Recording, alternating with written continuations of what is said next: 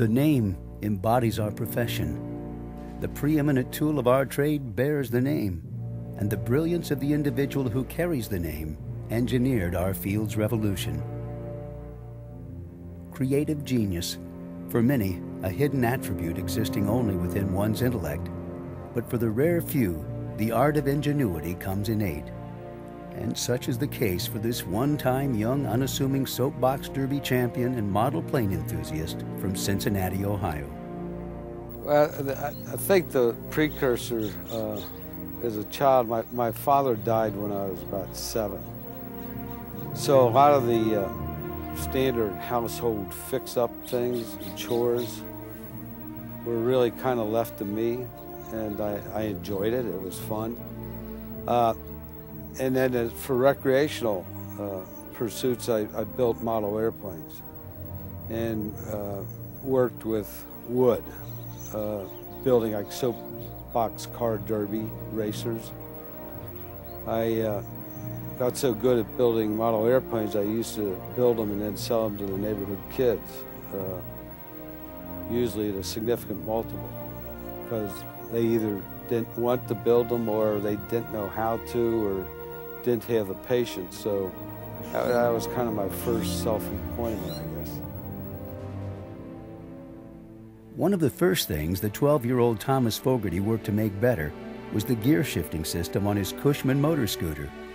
There was a friend in grade school, interestingly enough, his name was Pinhead. The kid's named him Pinhead, and he was what you would call now an egghead. He had a motor scooter.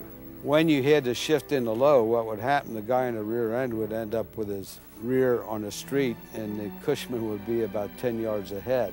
You know, we got to thinking, you know, how can we make this a smooth transition? So that essentially, most inventions, as they often do, come out of necessity and recognizing a need.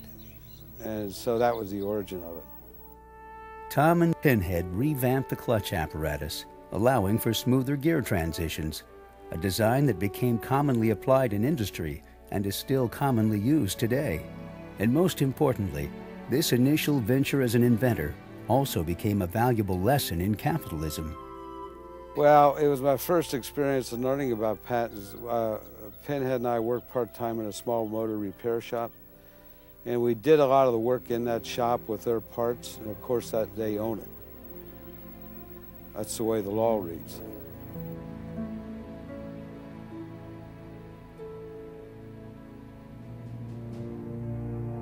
As a teenager, Tom helped support his family by taking a job in the central supply of a local hospital. At that time, they did all the autoclaving, they sharpened all the hypodermic needles, they cleaned all the hypodermic needles, they kept the IV solutions, we kept the oxygen tanks, and we kept the stomach pumps that they used at that time. And so I worked my way out of the central supply to a position of a scrub technician. So you handed instruments to the doctor, as a nurse would do, but they called us scrub technicians. And I had a chance at a very early age in high school to observe a lot of surgeries. And it was clear to me that some of them didn't work. And one that didn't work was embolectomy and thrombectomy, where a patient would have an occlusion of an artery, and there usually ended up being 3 operations. The first one, and then the second day they came back to redo it to take more clot out that they missed. And the third one was usually an amputation. So it was pretty easy to say this isn't working, because half of them end up with amputations, and another half would die. This early experience led to Fogarty's first historic invention.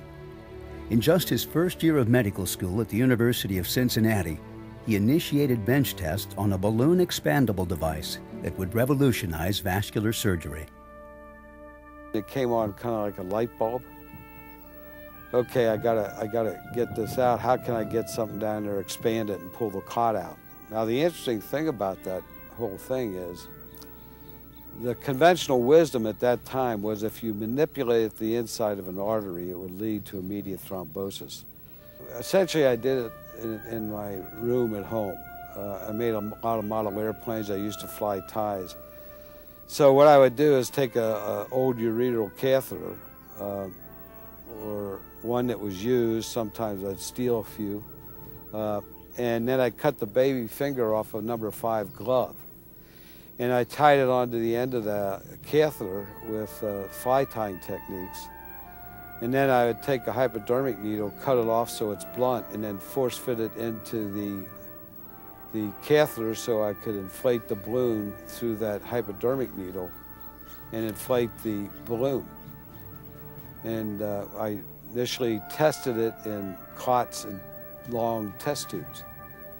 And then it went to immediate clinical use. I mean, there was no FDA at that time. As word slowly spread throughout the staunch surgical community that there was in fact a new, less invasive alternative to the dreaded amputation procedure, Fogarty relocated to perhaps the ideal institution to further advance his creativity, the University of Oregon, and a collaboration with a physician known today simply as Crazy Charlie. When I got there, Charlie Dotter was aware that I developed a balloon catheter. So I made him a catheter, and it actually worked. I think its first use was in about 1965. And it was really the first balloon dilatation of an artery, and it was an iliac, and it was documented patent about 7 years later by an angiogram. The alliance with the radiologist Dotter was discouraged by Tom's surgical chief, but like all determined innovators, Fogarty was unwavering. So that did not end the relationship with Charlie, but certainly openly it did, because he wanted me to continue to make the balloon catheters, so I'd make them and then drop them off at the admitting office, and one of the residents would sneak over and take them back and use them. And then occasionally I would do cut downs for him, usually in the middle of the night. And then he could pass the catheter, you know, because they would not, at that time, sheaths were not well developed. And so what we would do is a direct stick into the artery and then actually pass the balloon through that hole in the artery, get it in position. Then we do an arteriotomy so we could get the clot out. But it was through a very small incision. So that was a very interesting experience. At that time I didn't recognize how unusual Charlie was because I just assumed that this guy's trying to make things better, which he was. More innovations would follow as Fogarty moved on to accept a post at the Stanford University Medical Center in 1970, where Dr. Norman Shumway and his colleagues were in the midst of their revolutionary transplant research. My observation is that certain institutions will go into a time period where there's a lot of innovation, not only in one department, but multiple.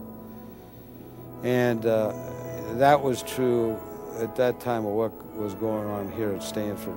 That what Shumway was doing is promoting essentially the use of tissue valves, one of the first proponents, and those were autografts. And they were taken from fresh cadavers and preserved in antibiotic solution and refrigerated, but and used within usually 3 to 4 days of harvesting. So we spent a lot of our time harvesting valves and developed a tissue valve bank, which was really ahead of the curve at that time. And then, of course, transplantation. So, and that was true at Stanford or at Oregon. I said there's just sort of a group of innovative people happen to be all in the same institution pretty much at the same time. Tom took this experience and developed the xenograft tissue valve. And in 1980, Fogarty the inventor became Fogarty the entrepreneur, forming Fogarty Research and Development. He and his team of engineers are responsible for many of today's most commonly utilized medical devices, including the Fogarty surgical clips and clamps, the breast biopsy system, and an emergency automated resuscitator. We prototype it, then we bench test it, and sometimes we'll do animal or cadaver testing if it's possible. And we'll make iterative changes as we go along. And that's the process that I've used, and we use it consistently. So you really have to make the engineer part of the process, and intimately part of the process. Even to the extent they learn to do the animals, the procedures. They are involved in the cadaver testing, if there's cadaver testing. And that's the only way they have an appreciation for the problems. Of course, seeing the actual surgery is a critical part of that, and seeing it not just once, but multiple times. Perhaps the endovascular field has benefited most recently from Fogarty engineering inventions, all due to Tom's vision of the cardiovascular medicine evolution. It was clear to me that endovascular surgery was going to be a dominant approach, and how long it was going to take, I didn't know. But my faith in that was probably emphasized by the fact that we hired interventional radiologists as part of our surgical group back in the early 70s. So they were just part of the group. And by that exposure, I stayed current and you know, did procedures independent of them, but also did procedures with them. So, and the interesting thing at that time, my focus was less invasive and minimally invasive or endovascular. You could get no endovascular articles published in the standard journals, because all surgeons said, you know, it doesn't work, it'll never work, and you should never do it. And that was the traditional wisdom, once again, that I think delayed acceptance. It's very difficult to train for a 6 to 7 year period and come out of that training and be confronted with another technology that's going to replace you. Your natural tendency is to say that doesn't work. Fogarty Engineering now holds more than 70 patents, including endovascular devices like the mole ring cutter, the Aspire stent, and the Anurex aortic stent graft. And the company has contributed to the creation of over 30 companies. In recent years, you'll occasionally find Tom away from the interventional suite, up north of Palo Alto on a glorious 325-acre hillside at his award-winning Thomas Fogarty Winery, which produces some 15,000 cases of premium vino annually. And if you think it's a hobby, well... The winery is a real business. I mean, this is not a hobby, and it's a serious business. It's a tough business. It's not very romantic, like a lot of people think. It's if you treat it like a romance, you'll get in trouble. If you try to characterize people who are successful, they have one common trait that's absolutely persistent. 99% of the time, that is, they work very hard in long hours. So the harder they work, the luckier you get, is the way it ends up coming down. Spoken like a true tireless entrepreneur. Ladies and gentlemen, please stand in tribute to the consummate innovator, global force in medical device innovation, dynamic physician entrepreneur, architect of endovascular therapy, master educator, problem solver extraordinaire, and recipient of the 2004 New Cardiovascular Horizons Achievement, Dr. Thomas J. Fogarty.